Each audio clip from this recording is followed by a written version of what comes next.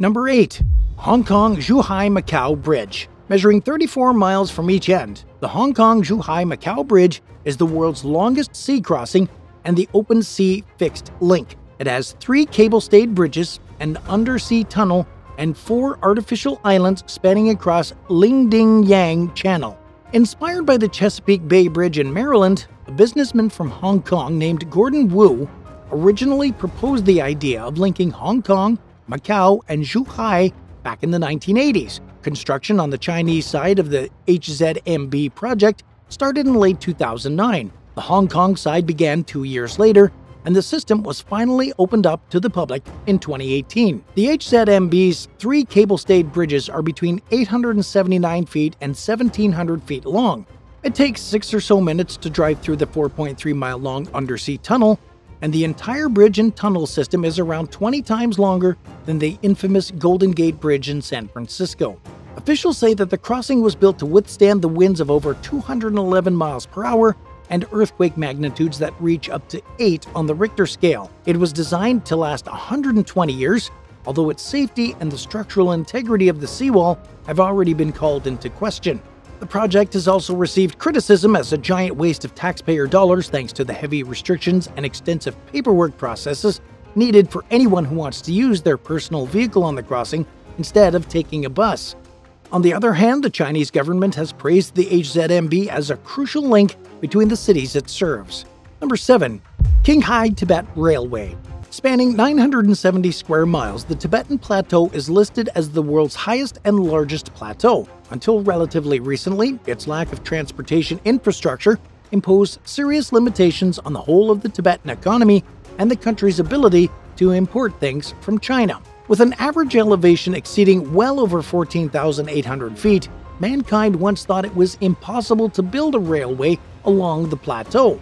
Oxygen levels are only half what they are at sea level, making altitude sickness not only a possibility, but practically a guarantee for anyone not accustomed to such high altitudes.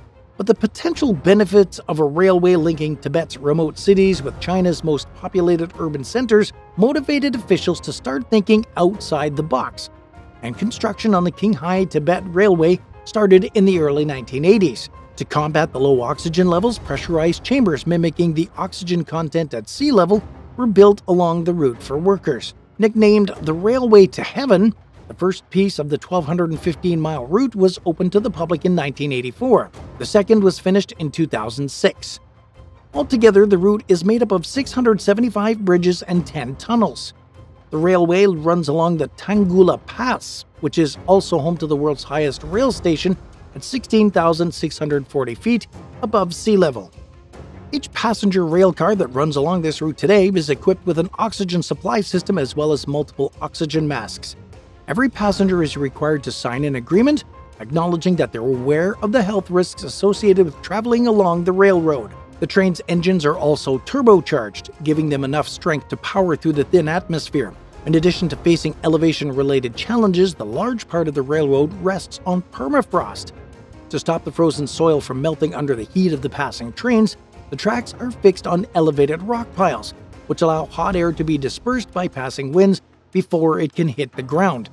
The tracks are also equipped with thermopylons, which absorb heat. Climate change could challenge the system's ability to operate in the future, but for now, experts are keeping a close eye on the conditions and doing everything in their power to keep the railroad running while protecting the environment. Number 6.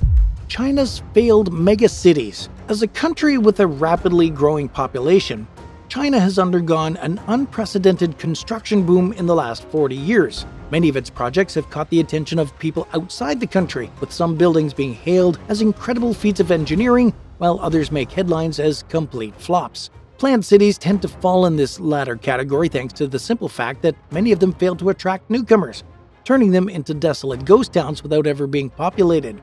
One of China's most infamous failed megacities is called Kangbashi. In the remote Inner Mongolia province, it was built during the early 2000s as a new district of the city of Ordos. Unlike many of China's other megacities, Kangbashi was not built on the prediction that the majority of the country's population would eventually migrate to huge cities.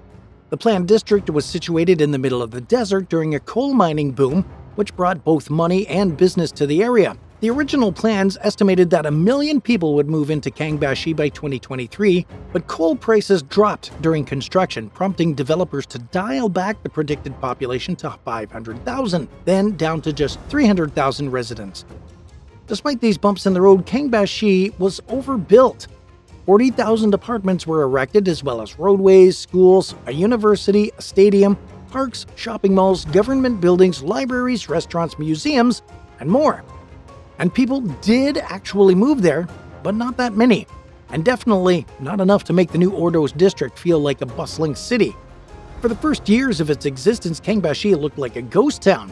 By 2017, about 1/3 of its housing was filled, still a far cry from its intended numbers. In 2021, news sources claimed that the city was finally improving due to an education boom that was attracting newcomers in waves. Officials and state-sponsored media reports have even described Kangbashi as a boomtown. According to one claim, there were less than 500 empty apartments left in the city. But there has also been some speculation that vacant units were simply taken off the market to boost real estate prices. It seems like the only way to know whether the claims of Kangbashi's newfound success are true or not is to travel there and explore it, or talk to someone who has themselves.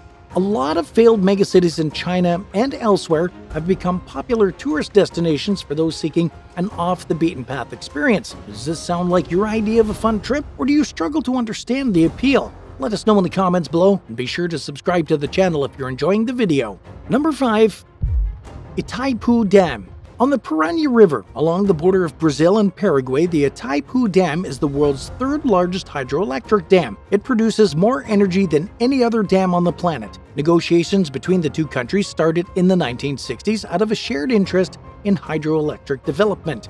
Construction officially began in the early 1970s, and the facility started operating in 1984. Itaipu's power generating structure is almost 4 miles long, with a maximum height of 643 feet, or about 65 stories.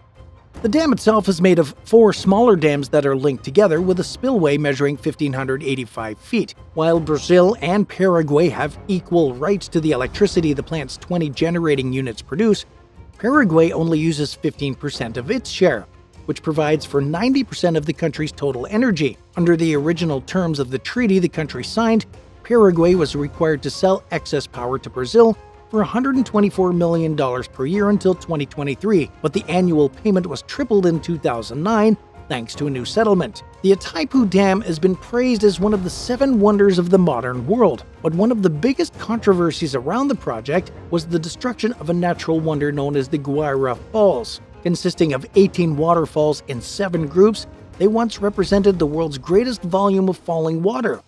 Sadly, they were flooded just after the dam's reservoir was built. Protesters spoke out as the waters began to rise, and in just 2 weeks, the falls had vanished completely beneath the reservoir's surface.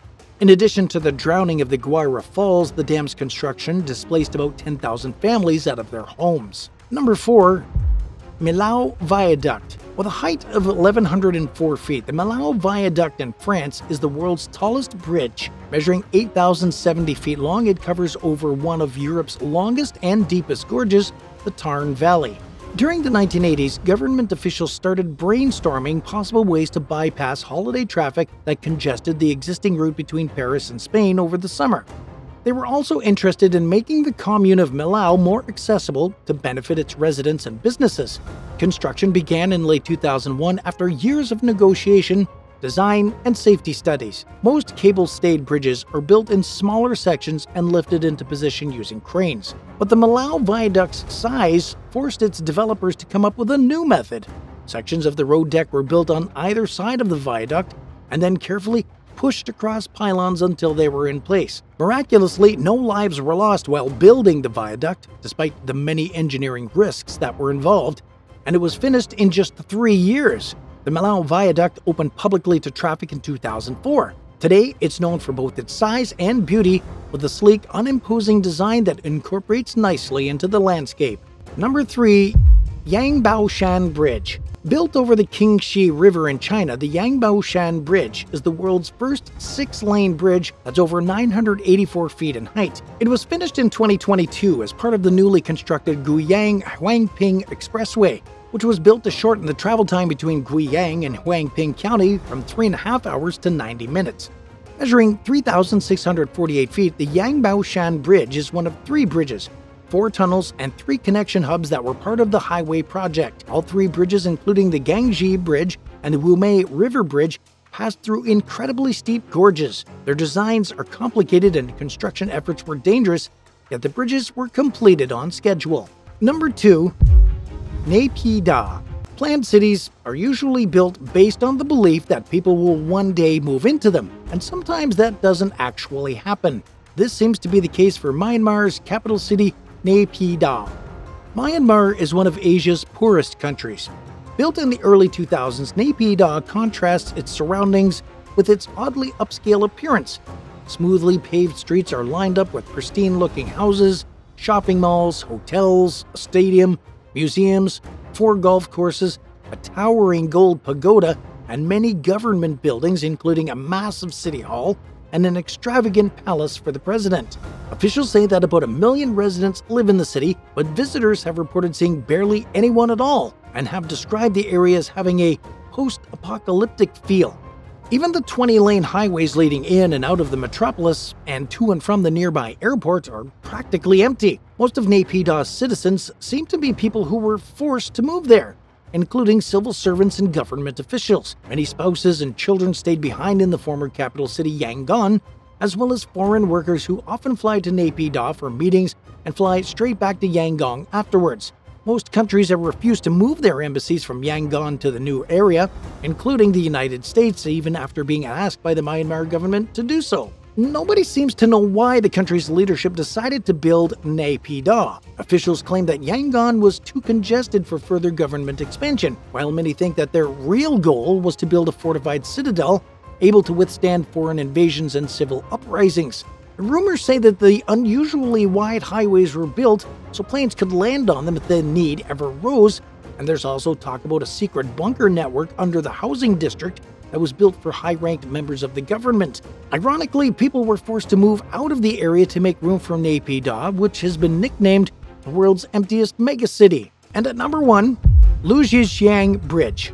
At 2,618 feet long, the Lujijiang Bridge in southwestern China's Yunnan province is relatively short compared to the world's other longest bridges, but it's impressive in its own right for being the longest single-tower suspension bridge on Earth. It's held up by a singular column anchored into a deep slope while cables support its weight on both ends. The towering structure connects 2 tunnels that are built straight into mountainsides. Perched almost 1,000 feet above a narrow canyon, it was constructed to be used as a quicker connection between Yunnan province and the rest of China. The bridge has also made it easier to get from one place to another within the province, shortening the travel time between cities of Yuji and Zhejiang from an hour and a half to just 2 minutes. Construction started out in 2019 and was finished within the 3-year deadline, thanks to robots that helped finish the job. In the future, the Lujijiang Bridge will serve as part of a 124-mile expressway, which is being built to improve the passage from China to other countries like Laos, Myanmar, and Vietnam. Thanks for watching. Have you heard of an interesting mega project that wasn't on our list today? Let us know in the comments below. If you enjoyed this video, be sure to give it a thumbs up and don't forget to subscribe. Bye for now.